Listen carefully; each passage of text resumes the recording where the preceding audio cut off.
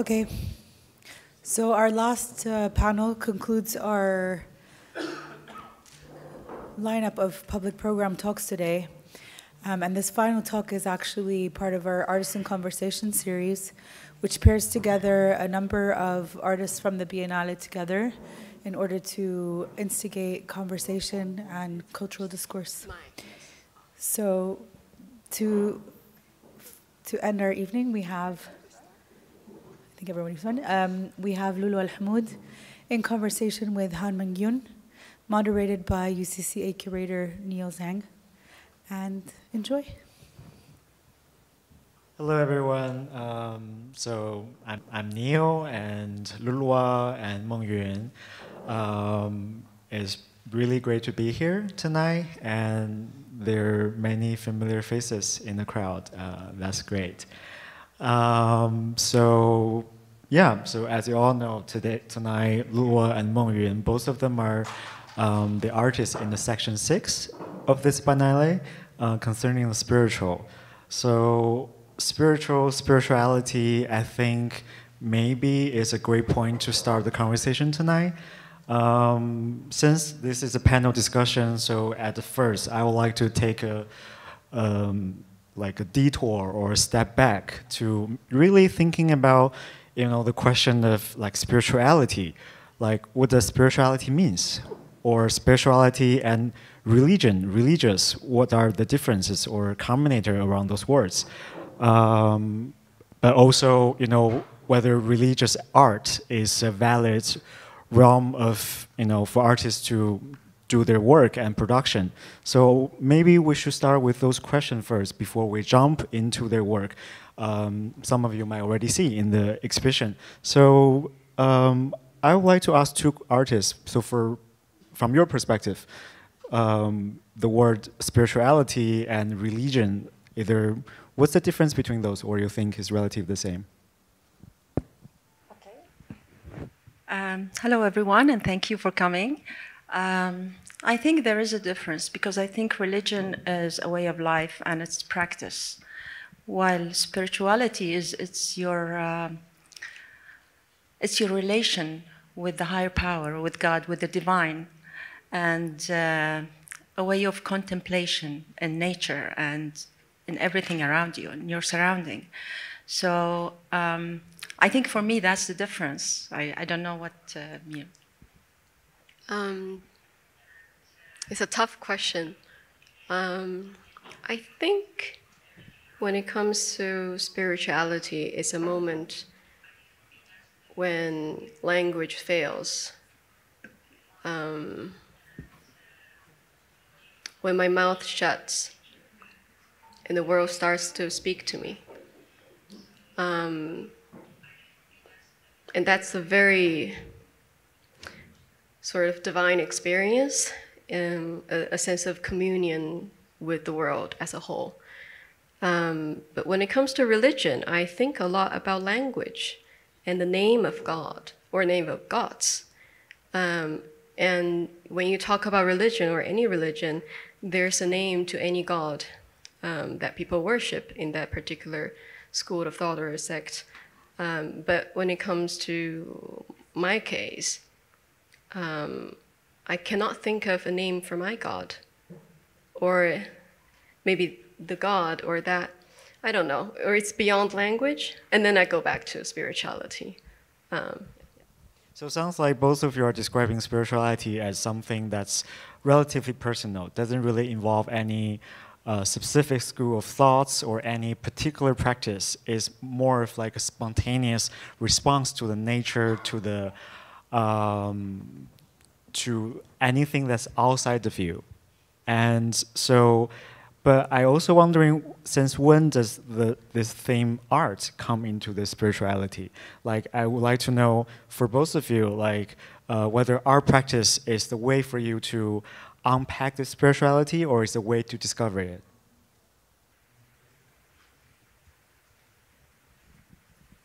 I think when you unpack spirituality, you discover it.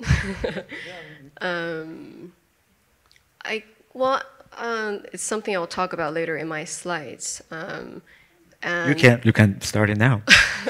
Okay. I mean, because two of them, they prepare lots of slides, so I think, yeah. Yes. Maybe it's a good way to start. Oh, no, that way. Oh, no. It's actually a long story. I'll keep it short. So I have to start from the very beginning of my education in the States. I'm Chinese. I was born in China and raised in China, and then received very rigorous Soviet Union academic training in painting prior to my studies in the States when like for undergrad.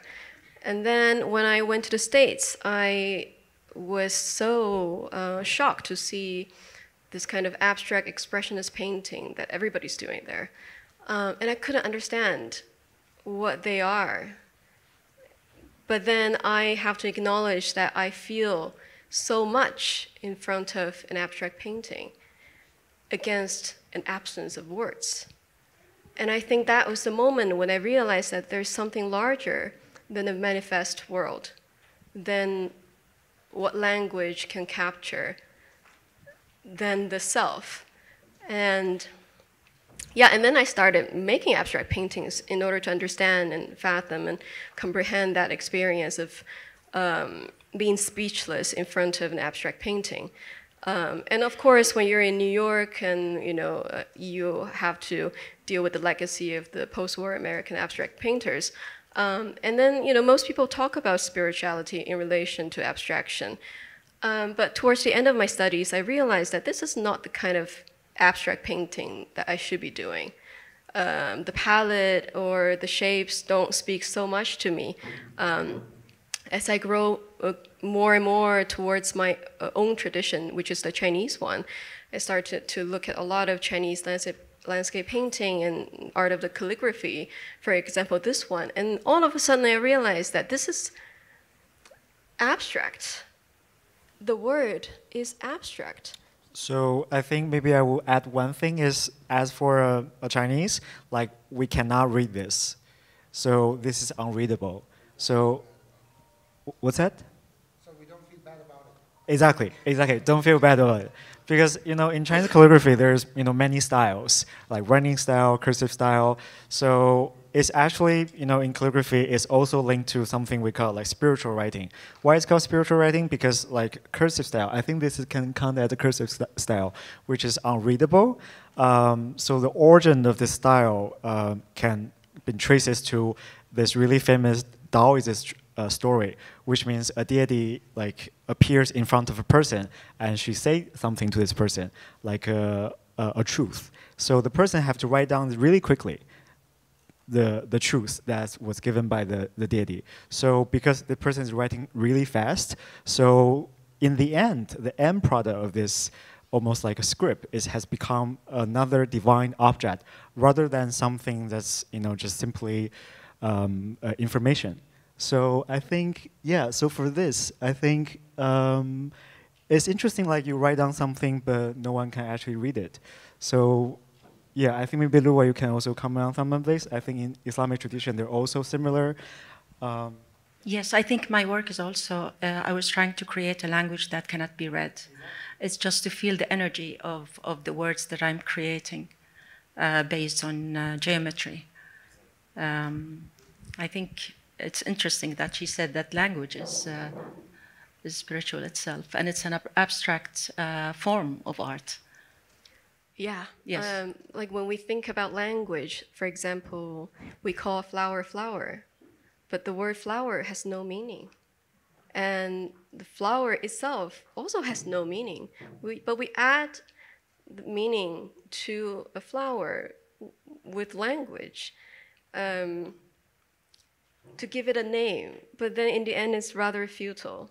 But then I guess we can say that it's I don't know, it's our last resort in a way, that we were desperately trying to figure out this unnameable, undefinable existence that surrounds us, including ourselves. And language is one of the ways to do that, to capture the essence. However much we fail. Yeah, so realizing the abstraction in calligraphy, I was thinking, maybe that's something I can do that might be very true to who I am as a person, as an artist. So I came up with a series of abstract paintings combining the Taoist landscape painting, the kind of monochromatic palette, with the kind of expressionist way of painting. For example, Jackson Pollock, the drips, I was using wall paint. And I was just pouring paint on the floor, on the canvas, to allow gravity manifest itself, and also to kind of show a bodily, a physical, and even kind of a quality of dance when one paints. So this is just one of them. And then something I encountered in New York that really intrigued me. Like these paintings come from India in the 17th century, from Rajasthan. And they were made for meditation practices in order to envision gods, deities like Shiva, Vishnu, Brahman, stuff like that. And I was so shocked to encounter these paintings because they look just like Paul Klee and Agnes Martin and these the precursors of abstract expressionist people in the West. And then that really kind of put me off in thinking or developing this deep suspicion of who invented abstraction in the first place. Where did it come from and why? What's the meaning? What's the relationship between abstraction and spirituality or religion? And is the kind of spirituality or spiritual art in the form of abstraction made in the States authentic, where they don't believe in anything? So, my brain kind of exploded at that time, and I couldn't find any answer to these questions. I have a question for Mengyun. So, like as you described, those, let's call it painting for now, those paintings have been used in a really specific religious practice or context. But do you think calling those visual culture painting is okay or not?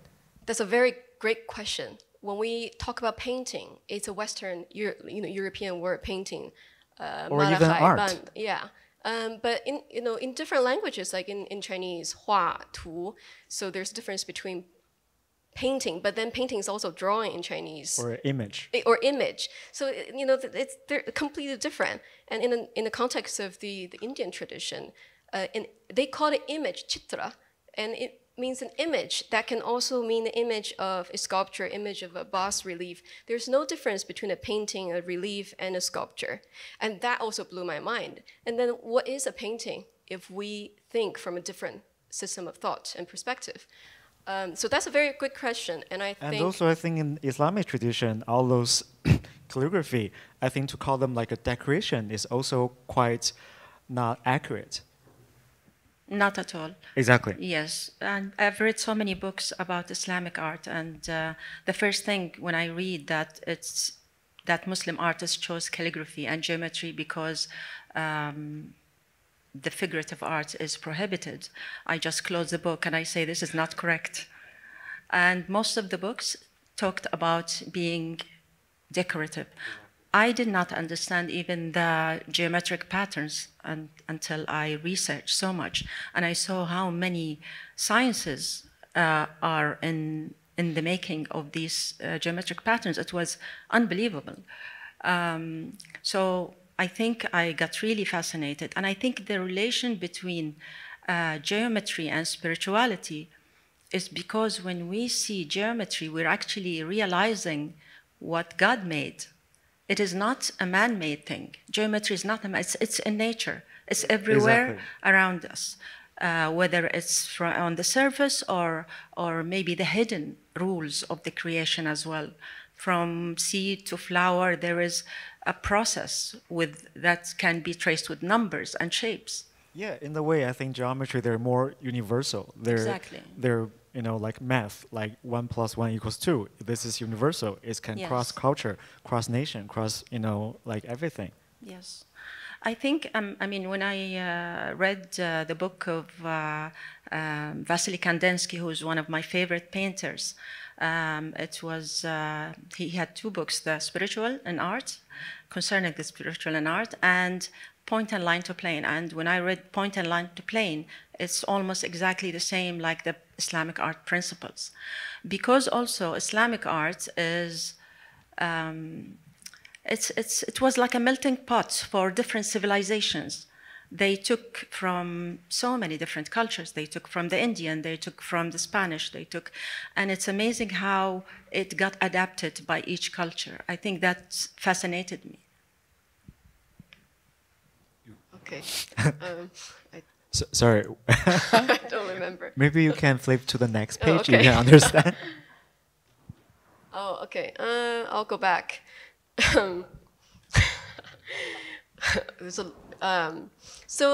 Ever since I encountered this, I realized that there is a different system of thought, or different systems of thought, when it comes to making an image, whether it's a painted one, or a drawn one, or a written one.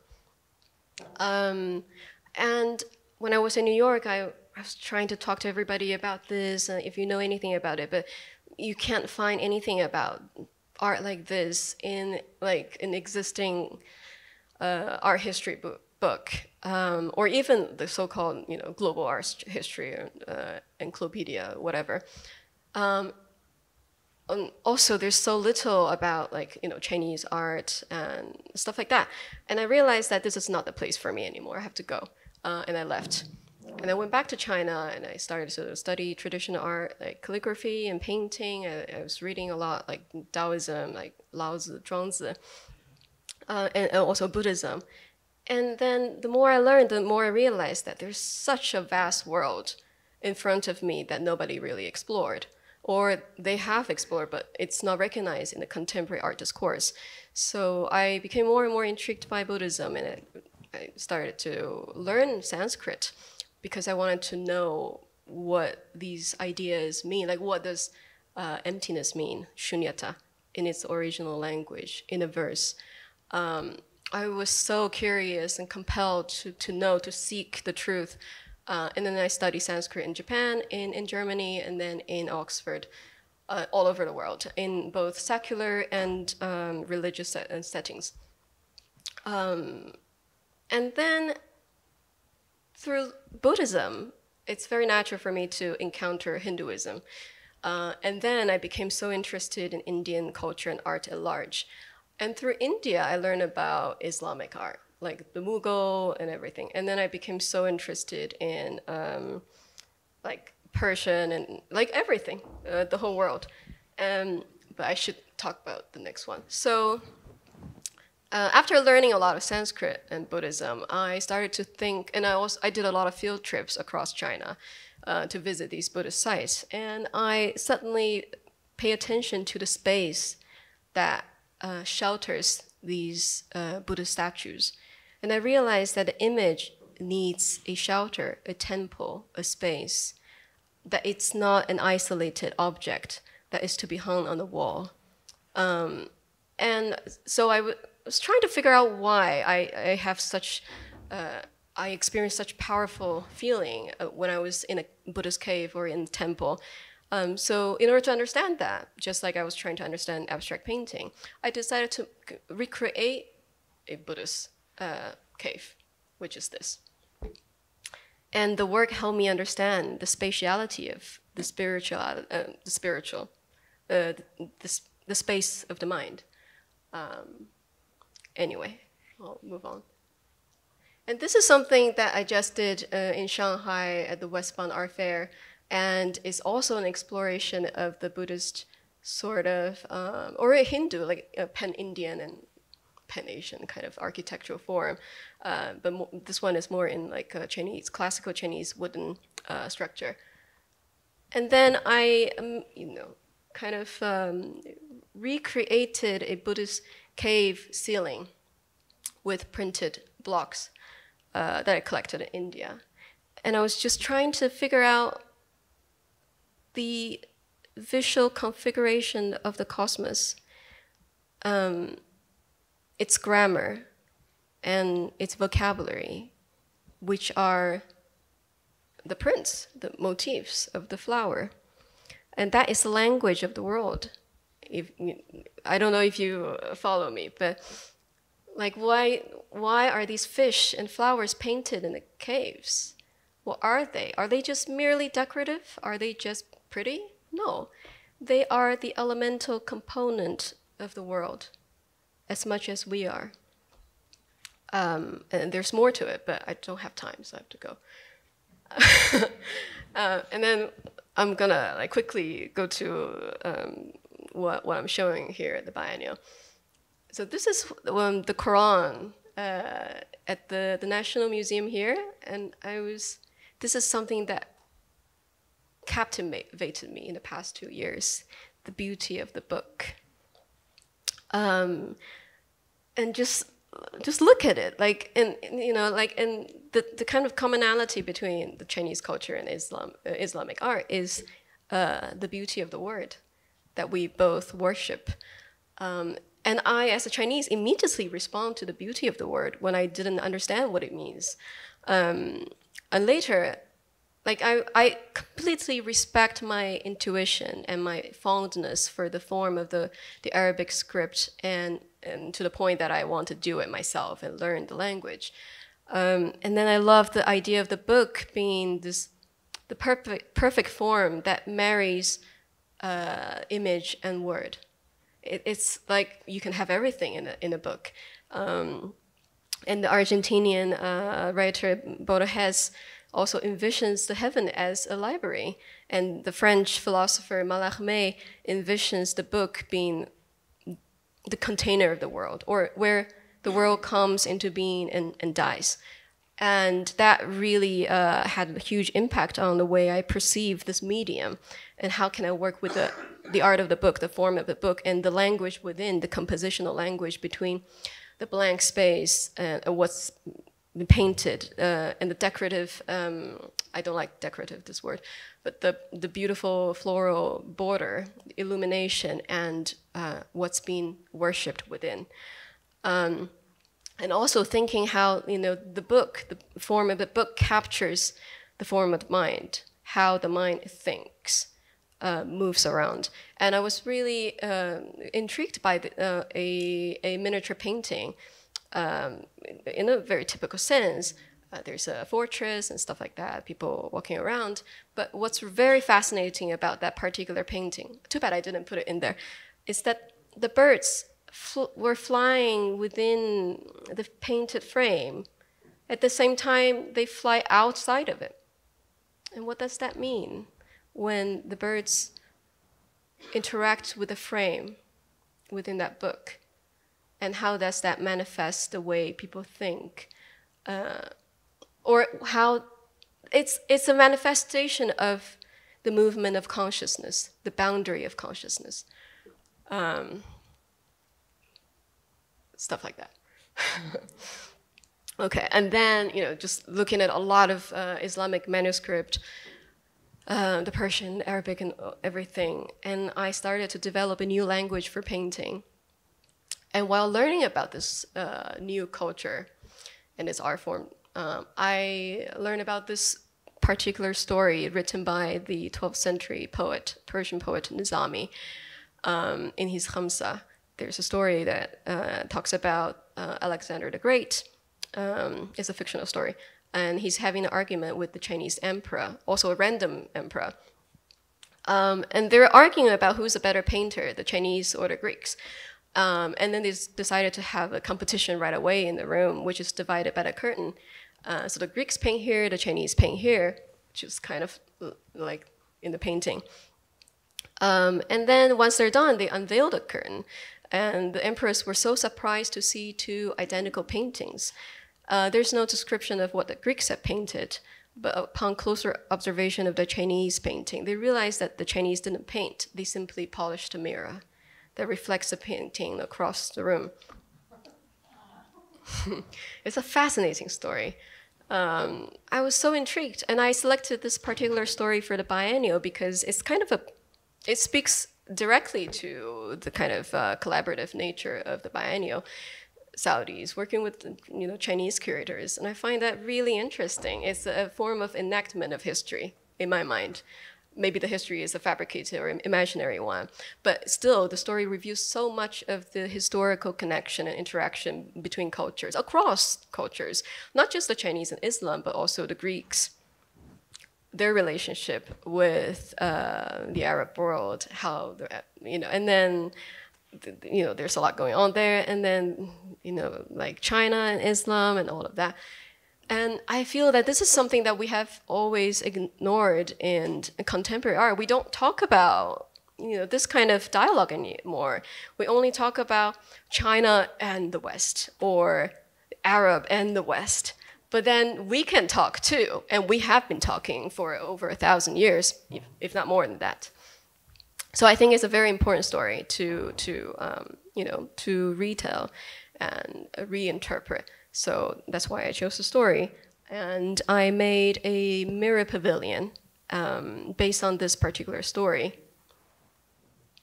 So that's the work. The middle structure is called the Pavilion of Three Mirrors. And in thinking about that story, it's so interesting to think about the relationship between painting and a polished mirror. Painting being a mirror. What does that mean when painting is a mirror? What do you see in a painting? And what do you see in a mirror? Like, what's that? How does that work? Yeah, and then like I realized that it's so profound to think about painting as a form of mirror, that it reflects the mind of the painter. The painting reflects the mind of a painter, just as a mirror reflects my face or, my mood. And then, what's the third mirror in the pavilion? The third mirror is my mind, the mind of the painter that reflects the world or a divine consciousness. Yeah, so those are the three mirrors. And then I tailor all the paintings based on a lot of Islamic references, like literature, The Conference of the Birds, and a lot of poems by Rumi, Hafiz, Sadi. So you can see a few. I don't know if you can recognize my references, but oh no, there. And I guess we can go back to talking about language. So in the middle, I guess you can understand. It's Persian. It's the famous kind of lover, the nightingale and the rose, bulbul and gold. And I was just reading this book about somebody writing about Borges again. He actually used a lot of Islamic themes in his writing, and I find it super fascinating. And how he believes, because he's blind, so he only lives in literature. He only lives in language. And the actual flower, the actual rose, and the actual nightingale mean nothing to him. But the nightingale and the rose in poetry and in literature are the actual ones for him, are the most authentic and powerful beings and metaphors for him. So, and that's why it kind of inspired me to think about, like, I don't really know why I chose to write them in words instead of depicting them in form, because I realized that they carry meaning in language, not so much in reality in its form. It is the literature that redeem their value. Yeah. And I also want to talk about this particular painting. It's a triptych, though. That one, it's a fascinating one. I mean, it's based on a fascinating manuscript painting. It's I saw a lot of miniature paintings that depict the river of life, and they're all pitch black, and it's such a striking, choice of palette. And then I started to learn more about it, and I realized that they were actually not black. They were painted in silver that tarnished over time. So they were all silver rivers, but they became black because of time.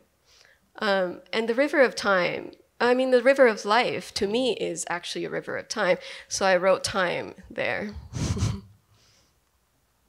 Oh no, there. Just more pictures. I haven't had the chance to edit the pictures, so they're somewhat distorted. But you feel free to like walk into the space and experience the kind of a visual trip that you get from the reflections.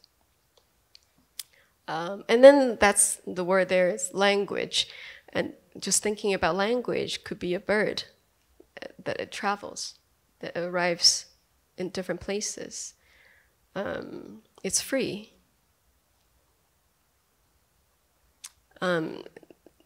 Hijran means longing in Persian. And I was talking to a lot of visitors here in the space, and they asked me what it means. It seems that in Arabic it means to leave. And I think it's so beautiful because once you leave, you long for something. You long for what's absent. You long for what you bid farewell to. And I think that really moves me. And when you look at the stars and you look at the moon, in Chinese poetry, when you look at the moon, you miss someone. You long for the absent, your beloved. And I think in looking up to the vast cosmos, we become one as we long for the absent, whatever that's absent. And this particular painting is interesting to me because it's kind of it's because I did all the work in London. I live in London. And I was reading so much of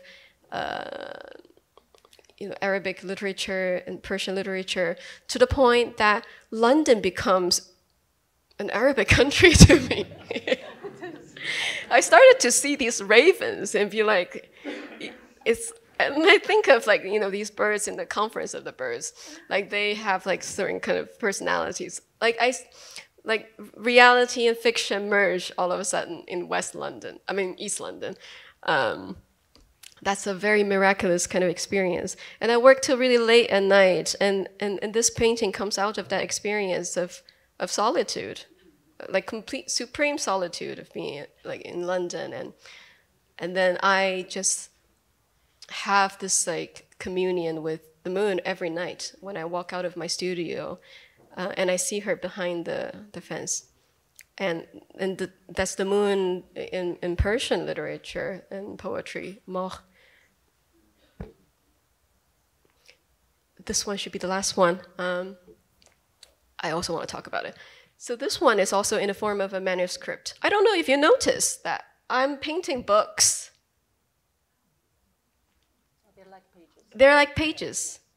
Some bound, some loose. This is a loose page.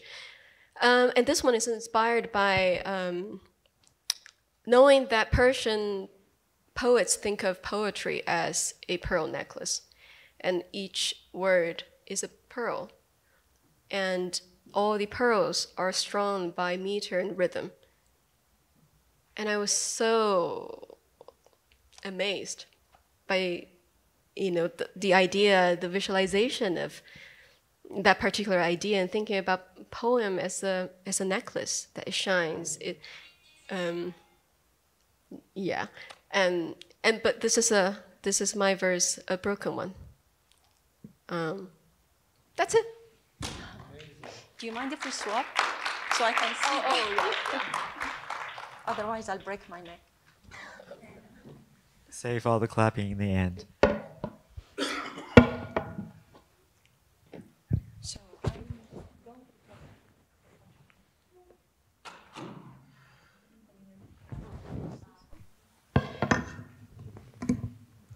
Okay, so I'm going to talk about my approach and about my inspiration. Is this one? Okay. So this is one of the most inspirational quotes that I came across, and it actually changed my life, and I decided to take that path and do geometry. After that, this is by Ikhwan al-Safa, philosophers of the 11th century from the Abbasids period. And it talks about why, I'll read it to you. It says, "Know, O brother, that the study of sensible geometry leads to skill in all practical arts, while the study of intelligible geometry leads to skill in the intellectual arts, because this science is one of the gates through which we move to the knowledge of the essence of the soul, and that is the root of all knowledge." And I truly believe that the root of all knowledge is the soul.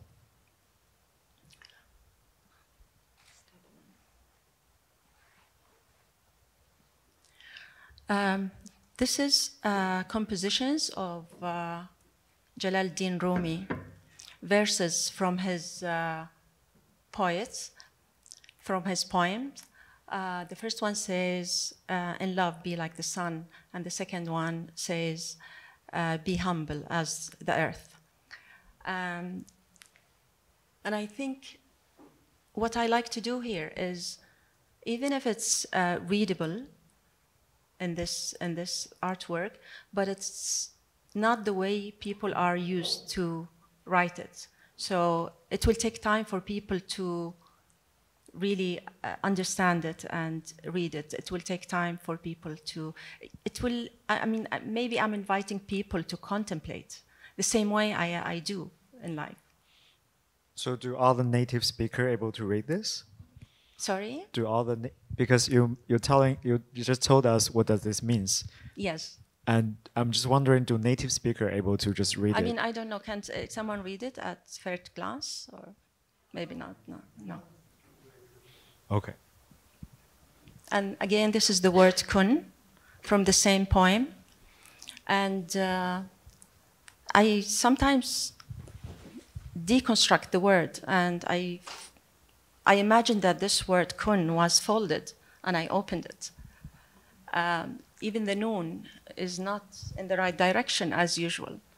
So deconstructing the word is my passion, because although language is abstract, I'm trying to abstract the abstract a little bit more.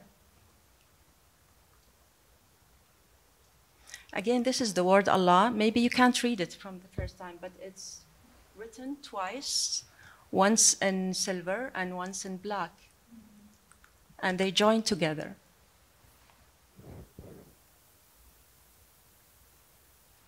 So I make my own compositions when it comes to language.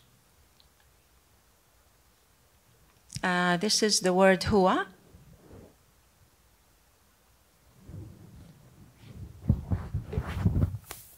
What does it mean? Huwa, it's like he, but he, not he, a person, it's he, the divine. And I also like to work on somehow on the visual ambiguity. So you don't know if it's coming in or out. It has so many different perspectives as well. So I look at the perspective of the words as much as the construction of it. Talking about Chinese and Arabic calligraphy, both cultures are very strong when it comes to the word. Yeah. And the one on the right is actually a Quran from China, and a very old Quran from China. And the one on the left is the 99 names of God. When I first saw these images, I thought I was looking at Chinese writing. I didn't know it was Arabic. And this fascinated me a lot, because I saw how it got adapted in that society, in that culture, and it became part of it.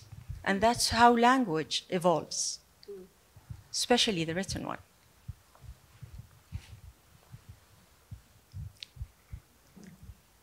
Here I took just one element, which is the first in writing. It's the dot in Arabic letter. And I created compositions, and these compositions created a three-dimensional cube. But the cube is also not the way we see the cube, because it's a little bit deconstructed.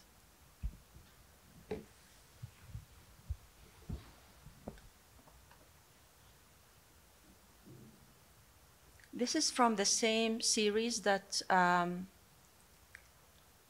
I started in the year 2000.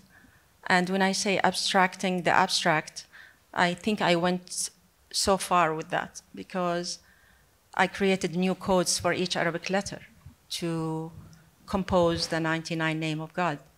And I think there is, in spirituality, there is this relation between the finite and the infinite.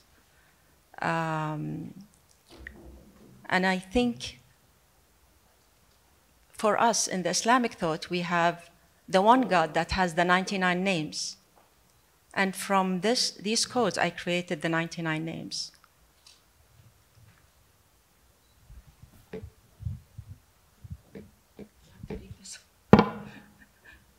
Fix my, sorry. Otherwise, keep falling. So this is from the same, which is called the language of existence, because I was always interested in the inner or the hidden rules of the creation, rather than just the outwards of thing. This is the work that I have here at the Biennale. And for the first time, I created the alphabet, which is the codes, in a sculpture. Because language is also has the same mathematical principle, which is the relation between the infinite and the finite and the infinite. If you start language with a dot, then it leads you to endless meanings and endless compositions. It will not stop. Its effect also on people will not stop. Here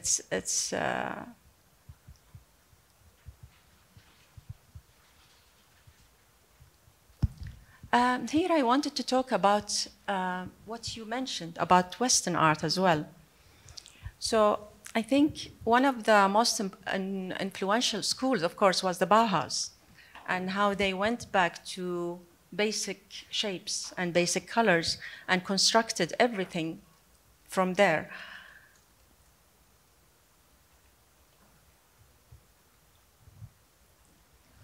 And this is one of my favorite painters also, Victor Vasarely, who's a master of optical illusion in Italy in the 50s and 60s.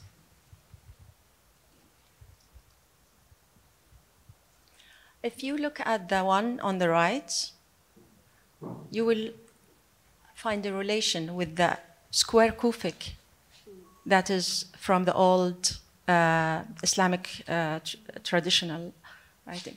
So I don't know if that is because it's a universal language or it's been inspired by it.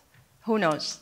I think that it's both, that it's universal, and that's why people will probably make the same thing or become drawn, or they're drawn to the same form of things. Yes. But I also think that, you know, there's like during the like the 18th and 19th century, Oriental philosophies, thought, art, and whatever that just, you know, kind of arrived in abundance in Europe, and I think we cannot ignore that historical fact that there's definitely an encounter between two cultures. And I'm sure artists have seen things, even they didn't know what it was. Yeah, just like, you know, the German poet Goethe, he was reading like Hafid's in his time, and he changed his way of writing poetry. And we just don't recognize, you know, their Oriental influences so much because exactly, you know, yeah.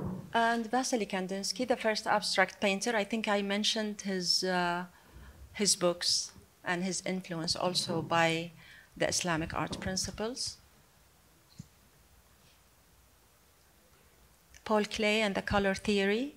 And Paul Klee went to Tunisia, and he was really inspired by the mosaic inside the building. And you can see here that after he came back from Tunisia, all his paintings became little squares. M.C. Escher. So I'm just mentioning the ones I really love. The Dutch graphic artist. And also, I think it's the same mathematical, I mean, there's so much mathematics behind his paintings that maybe you don't realize, but if someone will analyze it, you will see a lot of mathematics behind his paintings. And it's interesting, he's using fish as his vocabulary to fill in the structure, the grammar of his universe. Exactly. And it also examines opposites, black and white, sea and bird, fish and birds. That's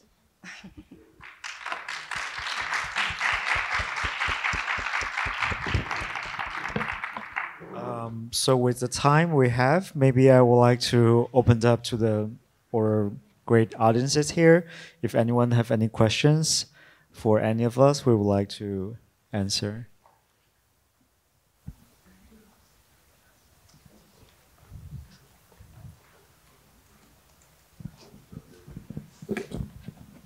Good evening. I'm Ms. Abiya Al-Katam from Kuwait.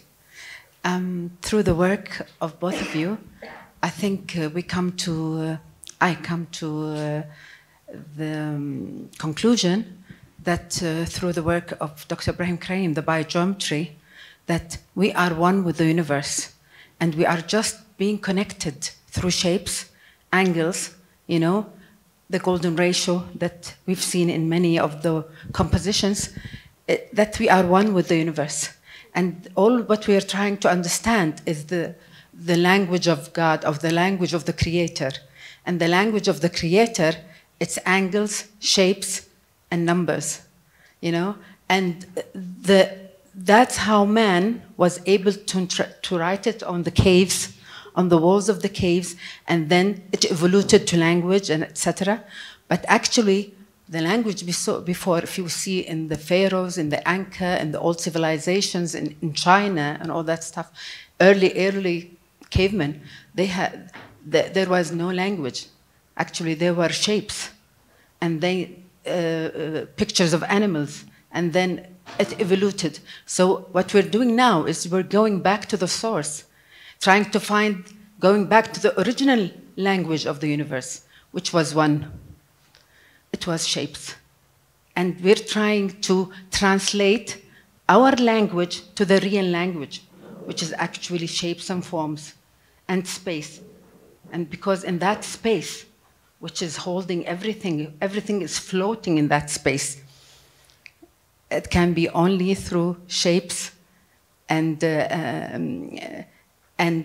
you know, the theory of how all those shapes mingle together in a complete vacuum.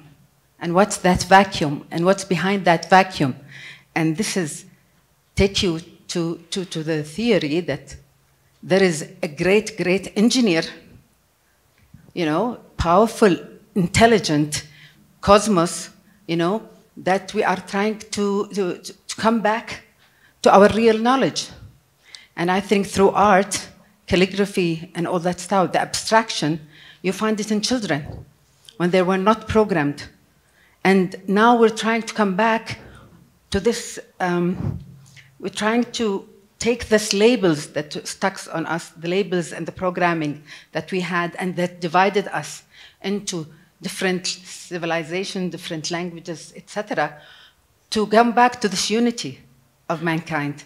And I think we are arriving to the golden age of spirituality, where we're sitting here and discussing a Chinese artist with a Saudi artist, and actually they are unified in one language, and that's the language of the universe. And that makes us very happy because there's a universal doors that has opened lately, you know, for humanity to become near and near to each other. Maybe that will be our salvation to peace and to humanity, to be recognizing ourselves without labels, whether this label is names or religions or whatever, or color or whatever it is. I think that's why it's called sacred geometry. Sacred geometry. أو الهندسة الفاضلة, because it's not something really that we personal. created. It's not personal. It's divine. We're just contemplating and realizing what's around us. No, it's also telling us through biogeometry, which the founder of that is a great scientist, that the universe, we're tapping on this knowledge that exists around us in waves, you know, and shapes. And all what we need to expand our consciousness. And that's what you said, knowledge and reading, all of that. Through expansion of our consciousness, we can connect with the language of the universe. Exactly. I must say that when I looked at your work, thank you. I didn't know it was yours because I didn't read the name, but I fell in love with it. Thank you. A lot of people are saying like it was like a Saudi artist's work. And I'm really happy to hear that because it's intentional of me to develop a work that will make me disappear. I want to disappear. I want to, not that I want to be somebody else, but I want the work to be a space where there's no name. I understand you because it's the same with my work. I kind of want to get out of myself, of this moment that I live in, of the space around me. It's actually, it's beyond time and space, the work we are trying to create. Yeah, and it's really interesting to think about how, you know, when you're making something as an artist, like for me as a painter, the hardest time is when you're dealing with your own ego. Yeah. And the image only happens when the ego is gone. You have to let go of what you want, of what you think you should be making, and let something else to come into this shell, this body that is the shell. And that's when things happen. That's when creativity happens. Yeah. I have a commentary, and it can be a combined question regarding the subject, the re-enacting the fantastical. You've got a long journey with all different languages and its connection to religion. So you started a journey and you're still continuing with it. And maybe you'll discover more things, which can be very, very, very interesting. On the other hand, because I've been following Lulwah's work, we all came to realize that she went back and created something totally new as a new language. It can be a language of the future, it can be the decoding of something for the future. So you've been moving forward with discovery while you went backward and you discovered something new, something especially for you. So can you explain more on this? I would love to know more. I don't know if I'm going forward. I think I go in circles.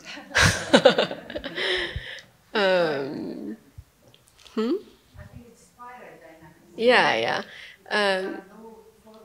Yeah, there's no time. Time doesn't exist.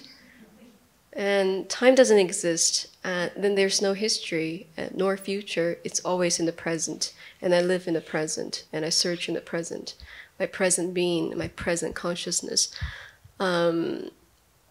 Yeah, I don't really think about the future, but then I believe, but it's also valid to use this word. I was also very inspired by the poet, writer T.S. Eliot, and in his like The Wasteland and the Four Quartets, and he's really just making, like, playing with words, especially past, present, future, and mixing them up to the point that they're one thing. And I think I like the tawhid of time, of past, present, future. Yeah, I don't know if I answered your question. I like the circle. I think time is an illusion as well. And what we're trying to do is create something that is not specific to a certain time or a certain space. شيء أزلي, I don't know what's the word in English. Eternal, exactly. So We created a language which we all salute you for it, grandly. That is massive. And that's going to be a very long, long future. I think we keep searching that's what our souls are here for. It's just to search and to keep searching until the last moment of our lives. And as artists, I think we look maybe deeper at things. Sorry. Just thinking when you're saying searching, we keep searching, the soul is searching. And it immediately reminds me of the Conference of the Birds, where all these birds are searching for their leader, Seymour. And then they travel across the ocean, the mountains, they die, they get injured, they give up, and then eventually they arrive at the shore where their leaders are supposed to be. And suddenly they realize that they are their own leaders. Seymour, 30 birds make the leader. So the soul seeks by going through a journey, but the answer is within. So for those who don't know the Conference of the Birds, it's actually a Persian literature by Farid Din al-Attar. And it's a poem that talks about the journey of these 30 birds. And at the end, I think one of them just survives. And because birds don't have leaders, and all the other creatures have leaders, so they keep looking for their leader. And at the end, one of them just looks at his reflection in the lake or the river, and he realizes, it hits him that actually your leader is within you. And this actually inspired so many literature and so many films and so many artists around the world. One of them is Lion King, when he looked at his reflection.